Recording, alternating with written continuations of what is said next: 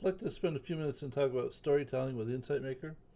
Insight Maker is a free web-based modeling and simulation environment where you can develop qualitative or quantitative dynamic models. And once you've developed them, to share them with someone else, all you have to do is send them the URL because everything is on the web. There's nothing to download and install on your system. Now the learning thread here is intended to teach you about the storytelling features of Insight Maker, which are extremely powerful, so that you can use the storytelling features to unfold a qualitative model. Notice that the description of the loops are being described at the bottom as I walk through and unfold it. The description of this story that's behind this is not long and actually not very complicated, but it's just a series of commands that tells it to show certain stuff and display notes.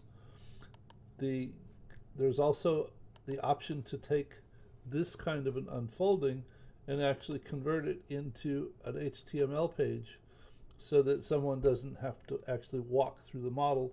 They can simply read through the document and it unfolds the model the same way that it was done by clicking through it. And that's done by simply selecting Publish Article, and it does it automatically.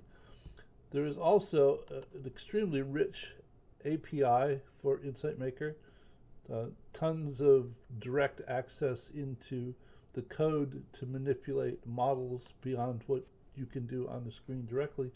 And you can use them in the storytelling so that you can actually, in addition to unfolding dynamic models, you can actually run them, change the parameters in the background, and run them over and over again, so that if you want to show different aspects of a simulation, rather than having to change the values, you can simply set them up ahead of time. Because if you look at the story behind this in storytelling mode, you'll see that here it goes ahead and sets up a set of values, and then it runs the simulation and shows a message, and then it changes some values and runs the simulation and shows a message.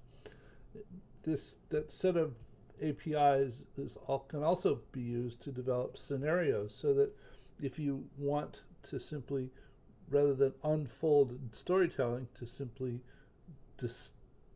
display or demonstrate aspects of a particular model, you can set the code up in a button, so that when you click on the button, it actually runs that code that you've defined for each one of these. If I go ahead and open this and click on this button and then click here, you can see this is the set of code, the API code that's actually inside of this button, so that when I click on the button, it runs that API code to go ahead and set those parameters and then simulate this particular model. So all of that is in here, and once you finish the video, if you start with Nature of the Beast, each segment has a description and a video that you can watch that explains that particular aspect of storytelling, and then you can click in the background or hit the tab key and it will close. It's expanded to full screen just so it's easier to read the images. Documenting a model, you can watch the video on that, and all of the models that are used for demonstration in the learning thread are accessible. They're there on links so that you can go ahead and access them. And for any model in Insight Maker, if you find that it's a good basis for doing something else, you can clone the model and make a copy of it that belongs to you, and then you own it and you can do anything you want to with it. So walk through it from the beginning to unfolding the model in simplistic form, and then it talks about using the API to do scenarios and advanced storytelling, publishing articles, and the way that I use Insight Maker to set up stories to do videos. So hope you find it informative and useful, and I'll see you in another perspective soon. Bye.